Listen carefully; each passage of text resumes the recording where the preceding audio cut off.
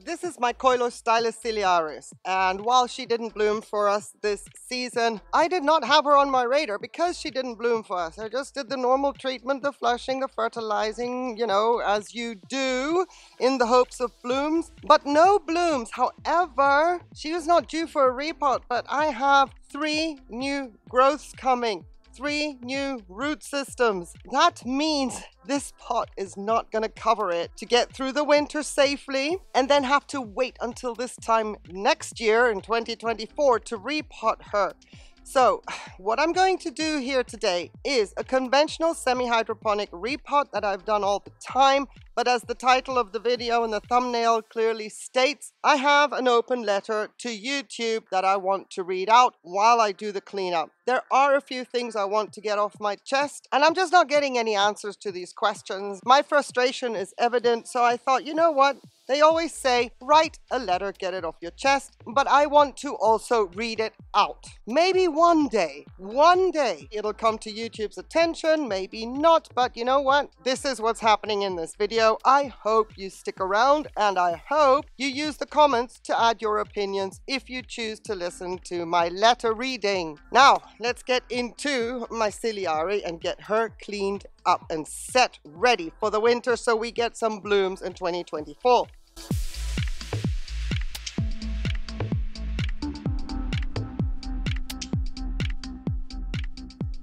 Not a broken pot this time. It's good to have you here. Thank you for being here, by the way. I appreciate it. I also appreciate your interest. Now, I'm going to try and compile this video as best as possible so it all comes together nicely while I fiddle around. And the reason I'm doing it this way, I could have done 2 videos. I just thought that if you're anything like me, you like seeing orchid roots getting cleaned and you like repots. But if you're not that kind of a person, I do have timestamps in the description for anything that is happening with the orchid that has nothing to do with the open letter to YouTube. So feel free to skip around. She is pot bound.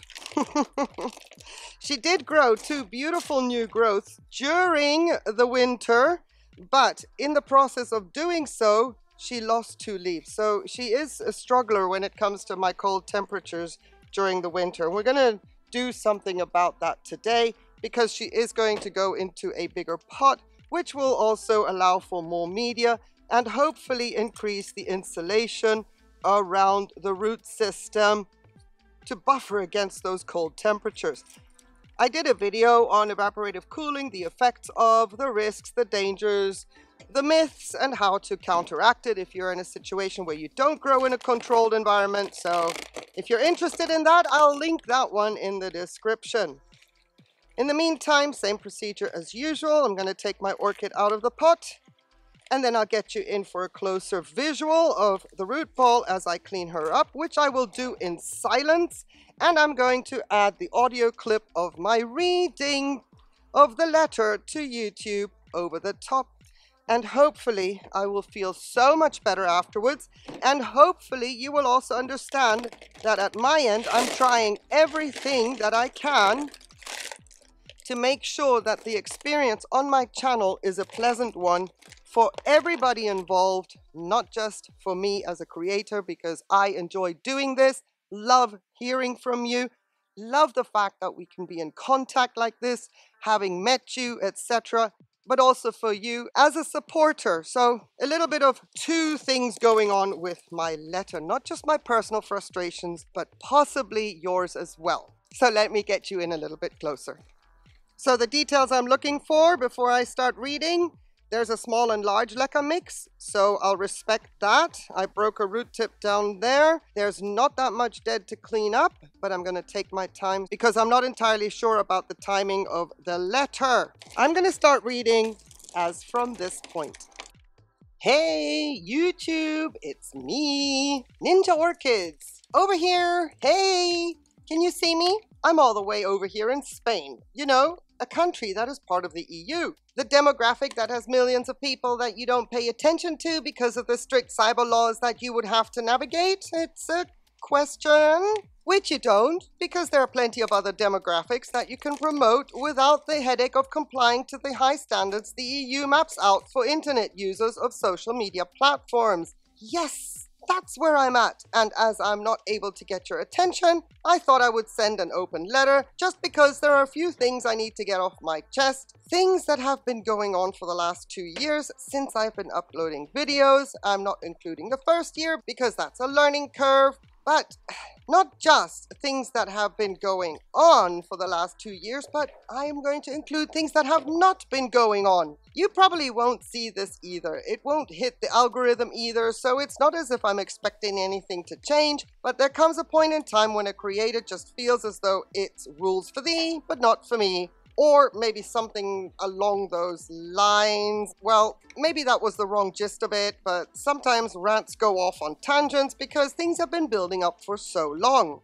First of all, whatever I have to say is my opinion and mine only, my experiences as a creator and mine only. I have tried and tried to use your help center tools for every query that I have had and have come up empty. I even ask my questions under your YouTube videos that you post to keep every user of your platform updated. I have read just about everything that your chatbot sends in form of links, and it basically is a repeat of what I have looked into before even asking questions directly. So things have been bottling up for a while, despite my best intentions to get some answers, to catch a break with you, and have your algorithm take notice that my channel exists. Which, when a video does gain a trickle of traction according to the analytics, you ding me with the following statement. Invalid traffic has been noticed in some of your videos, so we have limited the amount of ads that are going to be shown on those videos. Say what? After posting 1.5k plus videos at the time of filming every day since April 2020, when I posted my first video, some videos are being picked up by the algorithm and you call it invalid traffic and ding me by deducting ad earnings to the tune of 60 euros in one go, and then continue to chip away at what is left every other day to the tune of 5 euros? I just don't get it. Do you know that 60 euros for me is just shy of my monthly grocery budget? Now, I'm not going to sit here crying at the fact that I'm depending on trying to support a form of financial situation by having a channel and being in the YouTube Partner Program. It is what it is. This is my current situation. It has been like this since we had the global cooties and I became unemployed. However, to me, this just goes to show that, as my channel was not being recommended by your algorithm, when finally a video or two gained traction, you consider it invalid traffic. Proving my point that my videos just weren't getting traction, and suddenly, here we are, maybe a little bit of a light at the end of the tunnel, and yet you consider it invalid traffic? So my longest standing question to you is, why was I shadow banned from the jump? Now don't get me wrong, I'm well aware that a new channel has to create content, improve on delivery, make the content something that viewers are interested in, etc., and it is a learning curve. But I can tell you that after a year of posting videos every day, all of the above did improve. And while there is still always room for improvement, there are limitations to how much I can invest back into the channel to make those improvements. Now that has me guessing as to why you have ignored my channel all these years. So forgive me if that is not the real reason and I am not pinpointing the actual correct reason. You see, I have to guess at things because I get no feedback from you. With all the reading I have done to get to the bottom of why my channel is not getting any attention, the one and only reason that makes sense is I am in Europe and in 2020 our stricter cyber laws kicked in and, well, the channels in my niche that started at the same time were not given the same opportunities as the channels in my niche located in other demographics where your platform was not asked to comply to strong legislations. Those demographics have seen normal growth with lesser content posted, even, let's say, pirated content to stay diplomatic. You gave channels in those demographics a much wider reach from the get-go, which brings me to the issue I have with what the YouTube Partner Program states about equality, equal opportunity, giving creators a platform that treats everyone the same, no discrimination, etc., etc., etc. Well, from where I'm sat here in Spain, hola! That is far from reality and it is very upsetting and frustrating, especially when a video does in fact gain traction after 3 years and you deem it invalid. How does that work? oh wait, maybe someone from the outside has an issue with me and is trying to jeopardize my channel by doing some weird shenanigans that go against your terms of service. Now, that could be something that is a possibility because there are bad actors that wish ill against people and do things to channels, and these actions are in clear breach of terms of service. So, immediately you assume that it is the creator up to shenanigans and you punish the creator without any thought of other options? That to me is just not right. All my queries about what is going on, who can I address this with, how can we resolve it so that my videos won't be continuously shadow banned, etc., fall on deaf ears. Why? Because I'm sat in Spain, in the EU, and I am a nothing channel to you. Even though you stipulate that all creators have the equal opportunity on your platform and there is no discrimination. The buzzwords are awesome. They are on all onboarding employee training manuals that I have experienced in the past, but in my personal experience, you do discriminate. And then when something starts to move, you eliminate income without any way of a dialogue. Boom! Income is slashed. Now, I am aware that I'm not employed by you. I'm an independent contractor. Still, we have a contract. And I don't see how you are meeting your promises in the contract based on my location. You are discriminating against channels in Europe that started around, during, and after 2020. Unless I made a huge mistake by being too honest with regards to my location when I put in the data of my channel. Honest question. It's a question that I've been asking you for years. Seeing as I'm operating and working my channel here in Spain, the EU demographic, you know, the one that you seem irrelevant, and when I joined the YouTube Partner Program, I filled out everything according to my location. What would happen if I changed my location to the USA, but continued operating in Spain? Is that allowed?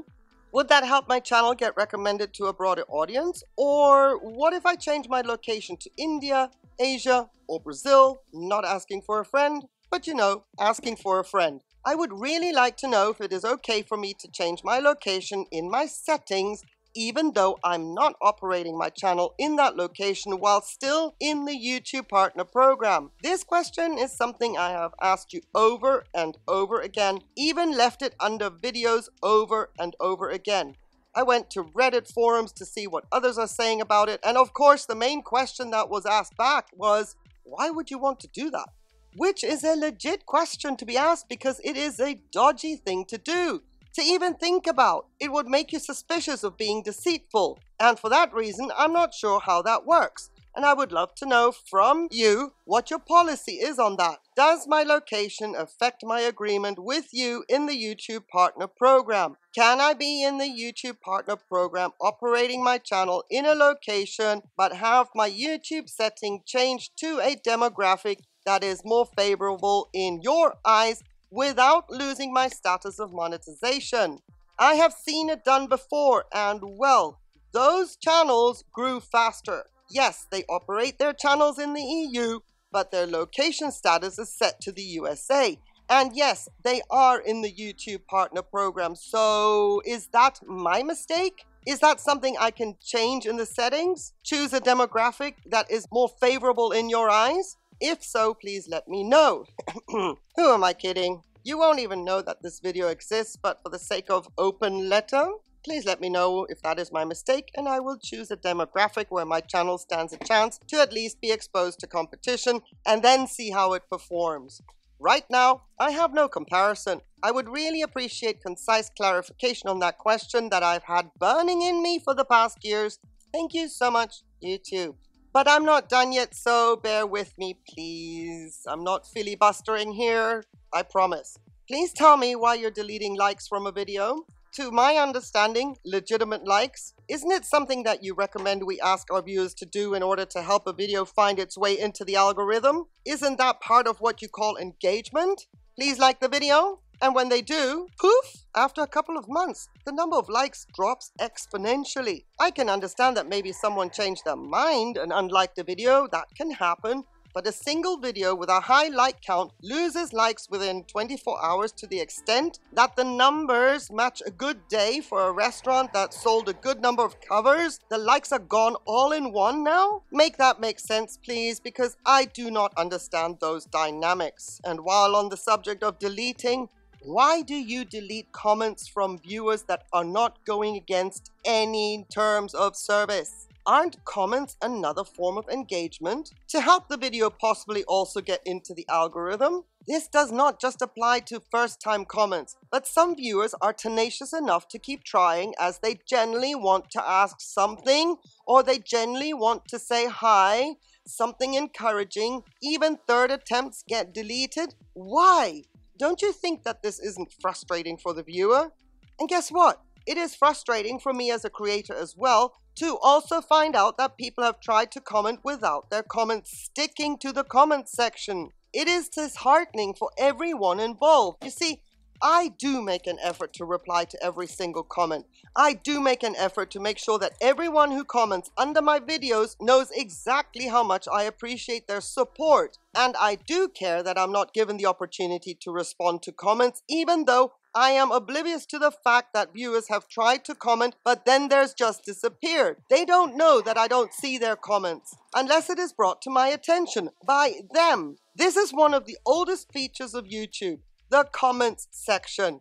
Surely this feature would by now be so solid that there should be no glitches. I mean, you even provide us with the held for reviews section in case a comment has something in it that we as a creator would not want to see in the public sphere. Why are those comments not even made available there for us to review and approve or disapprove? Why have that awesome feature and it doesn't even do the job? And this does not just apply to the first comments, even replies get deleted. I mean, then you have the feedback feature that we can use to send you screenshots. I always send you screenshots of the comments that point out my first comment was deleted, so I'm trying again. And similar comments. I use your feedback form to inquire as to why comments are being deleted. And if there is a glitch, to kindly let me know so that I can pass the information on to my viewers. Just so that they know that I'm not blasé about their concerns. Not a single form has ever had any response from you. Not a single concern has ever been addressed by you. Oh wait, my bad. I keep forgetting my place on your platform. I keep forgetting that my channel doesn't exist in your eyes. Oh, silly me. But your policy states otherwise, so equal opportunity, no discrimination. Yeah, it all sounds good on paper, and when your employees tell us that in their update videos, it all sounds wonderful. But the truth of the matter is there is no action behind the words. They are empty words. You don't follow through. Maybe if I were to get to a certain subscriber count. Oh wait, again, silly me. You don't recommend my videos, or you ding videos that are gaining traction as invalid traffic. Yeah, I guess I shall just keep looking at the post-it that I have on my screen that states, stay in your lane, and continue making content about the hobby I love for and with people that care to learn, see the ups and downs of the hobby, etc., etc. Maybe I should just take my hopes of being able to support the basic needs of my existence by being part of the YouTube Partner Program with the realization that you're not looking out for the welfare of your creators. Oops, sorry, let me correct that. You pick and choose the creators that you look out for. I have to chuckle though. It's not really a laughing matter, but you know what I mean. When you always say that it is not the amount of subscribers a channel has that makes a difference, instead it is the watch time of videos, the engagement, etc., etc. While that may be true in part, I beg to differ. Because without a substantial subscriber count, you clearly do not have any interest in addressing concerns. There are certain milestones that you implement that we need to reach in order to have some form of communication that isn't just going in one direction. Even removing legit engagement from a small channel. Who cares, right? It may be a glitch. It may not be. Who knows? Who cares? Well, I do. In one way, though, your non-discrimination clause proves true, though. You even delete comments from channel members. Of all people. If we were to make a distinction between whose comments get deleted and who doesn't, you do not discriminate there, and channel member comments are not safe either. Just wow. These are viewers that see the channel for what it is, even if you don't. But supporters who choose to go above and beyond to support the channel financially by becoming a member, you also delete those comments. I find that appalling. If it weren't for the honor and great relationship I have with Orchid Ninjas, I would not harbor any bad feelings towards them if they were to say, this sucks, I'm canceling my membership. Thankfully though, Orchid Ninjas know that I'm trying to get things sorted out in the background to stop this from happening, and they continue to provide that extra support And I could not be more grateful because, wow, if it weren't for them, I would only get paid every 2 months, seeing as your AdSense is not exactly up there. Which brings me to my next point that I want to address. What is it to you to up the amount of AdSense you pay those of us in the YouTube Partner Program? Yes, you provide us with the platform that we can reach the world. Again, well, some of us, not those of us in Europe that have their location settings actually in Europe, but you give us the opportunity, let's just keep it at that, which is awesome. Not trying to sound ungrateful. And for that opportunity, you take your cut, which is absolutely fair. But I'm in the YouTube Partner Program and not in the worldwide donations are appreciated program. Be it through super thanks or super chats or super stickers or memberships. I am putting my content, my work on your platform, and once having done that, you own it 14 hours later in many, many cases. But you cannot pay me for my time with a respectful amount. I have to depend on the generosity and support of my viewers to help me actually get paid every month because I would otherwise not meet your threshold of 70 euros. You admit to knowing that creators spend a lot of time working on their channels. I can actually quote this, but anyway, you admit that we spend a lot of time working on our channels. You do say that all the time, and yet 1K views on a shorts video yields 0.005 cents. How about upping the AdSense as well? I mean, the proportions are extraordinary. I understand your business model, but I'm doing this on your platform. How is it that only donations make the threshold for payments when I'm in partnership with you? I just don't get it. So I'm going to take this moment to address everyone that watches my videos, everyone that comments and takes a moment to like them, even subscribes to the channel if they have not already, to say thank you. It is because of you that my motivation stays up there. It is because of your comments that I'm encouraged that I'm doing the right thing by you. It is because of you that we are building a little community in the shadow of the black hole that YouTube has my channel in, and I cannot express just how grateful I am to you. I'm not going to take away from the fact that because of YouTube, we are here together and I have met you. I will always give credit to YouTube as a platform for being able to do this, hang out with you, and geek out over orchids. However, I feel that you, YouTube, you are relying too much on the viewers to support the channels they watch. And these are difficult times for most of the population in the world. And surely you can up your AdSense to help creators out a lot more. Question mark. Based on all the hours we put into our channels. Question mark. Equipment, upgrade or replacement, etc. Question mark. I just cannot imagine that y'all are sitting on all this wealth and expect viewers to do the majority of the support while also taking a percentage off of that. Which, again, I have nothing against that. It's the support or the lack thereof from you, YouTube.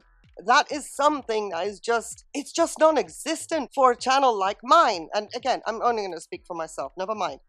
Let's move on. That being the current reality, and well, we have a choice, right? Cancel the partnership and migrate to other platforms. Nobody's forcing me to stay here. Now, that's not a threat on my part, but it is happening. It is happening a lot, and the competition isn't sleeping either. So while, again, I know you won't see this video and hear what I have to say, I'm still going to say it. Consider upping your AdSense. Give your creators a break. It cannot be that much of a financial burden on you. Question mark. Do I sound like I am begging? Question mark. Good, because I am. I am begging you to come our way a little more, and I'm not ashamed to express my desperation. There are a few other things that I would like to address, but if I bring those out into the public eye, it is possible that I'm going to make the YouTube experience worse for me. So I'm not going to poke the bear.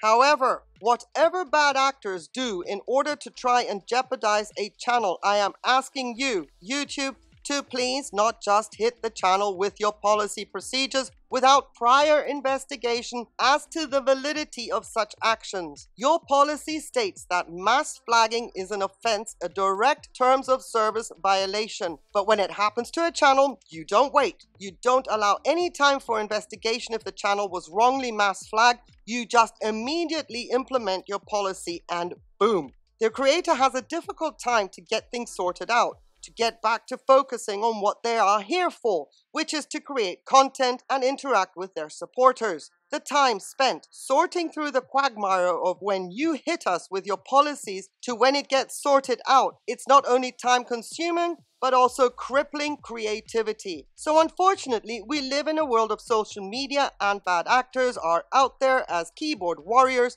and for whatever reason, they target channels and try to take them down. Help those creators by giving them grace to get back to you on what the actual dispute is, which usually is a false allegation before you implement anything that could threaten the channel. I have seen many creators ask this in many comments, help centers, and forums. So I just wanted to add that into my open letter here as well. For now, these are the most important items on my checklist that I wanted to get off my chest. Thank you, YouTube, and I mean this sincerely, for giving me the opportunity to be here on your platform despite my grievances with how things are not progressing. I appreciate being here. Nothing is perfect. Things are fluid and evolving all the time, and I get that. I would like to see them actually evolving to the benefit of the creators as well. You speak a lot about maintaining mental health, especially since I've been posting 2 videos per day for months now. You sent me congrats messages, which also contains a reminder to take care of my mental health. Well, while that is appreciated, the improvements of the grievances that I have expressed in this open letter would be a huge boost to my mental health. The pressure you put your creators under with the expectation that those of us who also watch videos are the main supporters financially, that balance is totally askew. So thank you for your concern regarding my mental health. Please do your part to improve it. I would appreciate that so very much. And should any of that improve, you will have my feedback.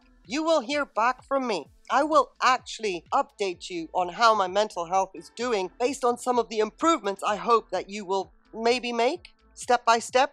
Not trying to be greedy. I just don't like to be exploited. So thank you very much for your concern. And I'm signing this off with respect, Ninja Orchids. Or you can call me Nina. But I don't think we are at that stage of our relationship. So with respect, Ninja Orchids.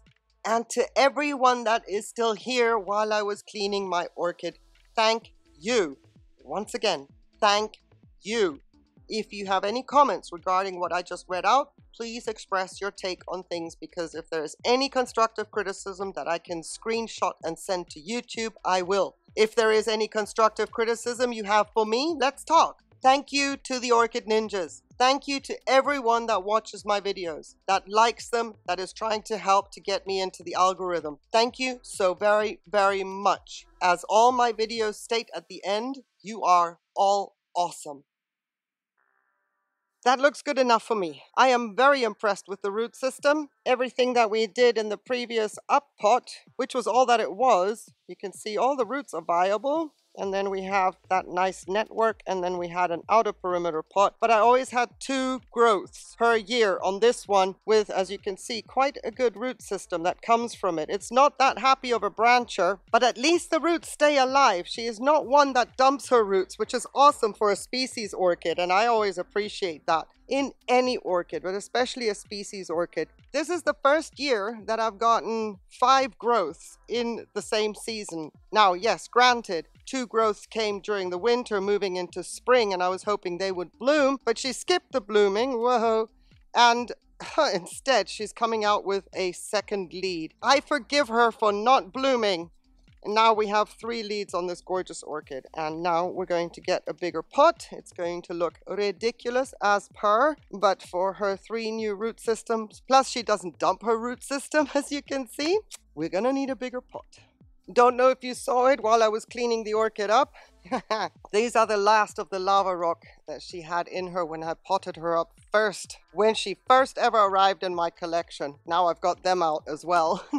And they didn't damage any roots because I left them on every time I worked on her root system. It's inorganic. Don't fuss with the lava rock. If you can leave it on, protect your velamen. Right, now while this is not her ideal mask setup, I have to do some work with her original mask, so this isn't a perfect fit, but for the water, filling the water into the pot, this is going to do the trick.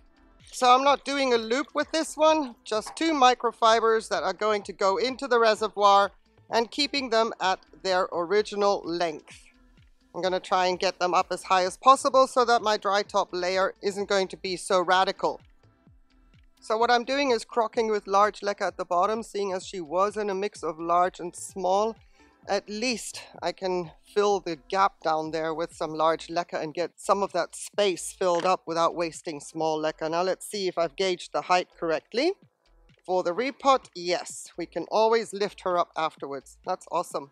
And this orchid clearly has one direction of growth moving forward. While I do like to have my orchids in the middle, this is not that kind of a candidate. So she is going right at the back of the pot. And I'm leaving the support out intentionally, because now I have enough structures that if I need to use a structure to support another structure, I can always tie them back towards the other pseudobulbs. So we can get rid of that impediment that could poke an eye out. If you're a klutz like moi.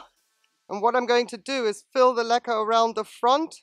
So I have her secured in the position that I want her. Just to double check that all the growths have plenty of space also for future years. And implement our third hand. Comme ça. So she's gone from a 20 centimeter pot to a 25 centimeter pot.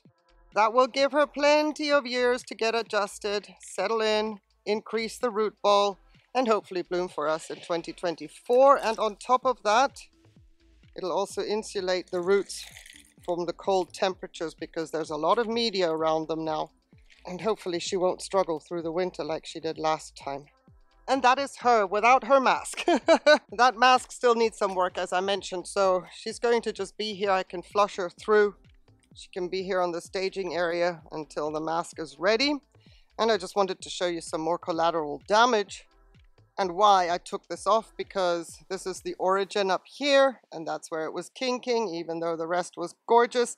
The weight of the leca had broken it, so seeing as we've got all this gorgeousness coming up in her future, we're just going to cut our losses and bank on the fact that the old root system is not destroyed, that it's still up, running, viable, doing its job. And with that, the new root system will join it very, very soon. So I hope that you enjoyed the video. I know that the subject isn't always like, you know, here we go, la-di-da. It's not always a pleasant thing, but in reality, some things needed to be said, in my opinion. If you agree or disagree, please express your opinion in the comments. I'm always open to any form of criticism. As long as it is constructive, I have an open ear. Anything that is insulting, offensive, or rude, of course, I will delete it. Not YouTube. I will delete it, because I'm not going to cultivate that kind of behavior on my channel. Never have, never will.